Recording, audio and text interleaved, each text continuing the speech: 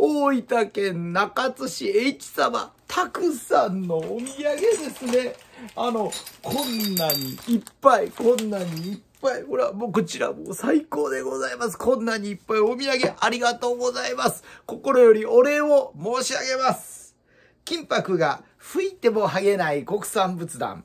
お仏壇の販売が天職永田幸喜でございます。2023年5月の10日水曜日。今5時、ちょうど今、ゴーゴーゴー朝動画でございます。もうすぐゴーゴーゴーゴーゴーになると思いますけどですね。ありがたいことでございます。もう外はもう晴れてますね。外気は11度、ちょっと今日は冷えてますけど、お昼はとてもいい天気になると思います。朝動画でございます。いや、昨日実はですね、大分県中津市でご注文、H 様ですね、お位牌をご注文いただいて、で、私はちょっと行けなかったんですけど、うちの営業部長と会長がお届けしたと。そしたらばですね、もういっぱいお土産はもろたんですよ。もうありがとうございます。もう嬉しかです。これですね、実はですね、このザビエルのお菓子。これ美味しいんですよ。これは高いんですよね。もうありがとうございます。もう弟と半分ずつ分けますのでね、喧嘩にならんのでですね。それとですね、こちらもですね、これは変わってますね。これはなんかお湯を注いで飲む。これいいですね。あと、黒目の吸い物。これ、豊後水道の味わいで書いてありますね。ありがとうございます。あと、こちら。これ最高ですね。柚子胡椒。これ、中津市の柚子胡椒。これ、自家製ですね。それと、こちら。奮闘金。やっぱ大分奮闘金ですよね。はい、わかります。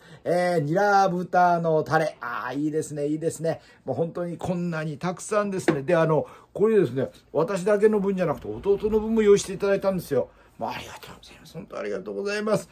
もうお位牌、先ほども言いましたけどですね、毎日ですね、YouTube を見てますよとおっしゃ、ゴールデンウィークに来られたんですよね。初日にですね。で、あれでございます。で、もう昔からくまモン仏壇が売れた時から YouTube 見てますよ。ありがとうございます。で、こちら、人吉豪雨被災者支援の時もですね、クラウドファンディングご協力いただきました。ありがとうございます。そういう形でですね、ありがたいご縁ですね、昨日お位牌、繰り出し位牌、三寸五分をですね、納入させていただいて73,500円ですね。で、こちら、古いお位牌の方はですね、我々で引き取り供養って形になります。で、もうありがたいことにですね、もう本当に嬉しかったです。もう何よりです。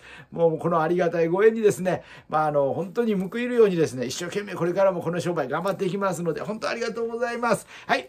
そういう形でですね、大分県中津市H様、本当にありがとうございます。たくさんのお土産、お心遣いありがとうございます。YouTube のありがたいご縁でございます。もう本当嬉しいですね。お位牌ご注文。繰り出し位牌三寸五分。やっぱり H さんおっしゃられましたね。毎日見てますと。ありがとうございます。YouTube と YouTube ショートとですね、ありがとうございます。でですね、もう本当ですね、H さんもおっしゃられましたね。初めて会ったような気はしませんって。もうそう言っていただけると嬉しいです。もうこんなおっちゃんのですね、YouTube 見ていただいてありがとうございます。はい。くまモン仏壇から見ていただいているそうでございます。もう YouTube 9年ぐらいやってますからね。ありがとうございます。これからも末永くご縁よろしくお願い申し上げます。本当にですね、H 様のご健康と家運発展ですね、心よりお祈り申し上げます。本当にこの度はありがとうございます。はい、ここまでこの動画を見ていただいてありがとうございます。皆様の開運ご発展お祈り申し上げます。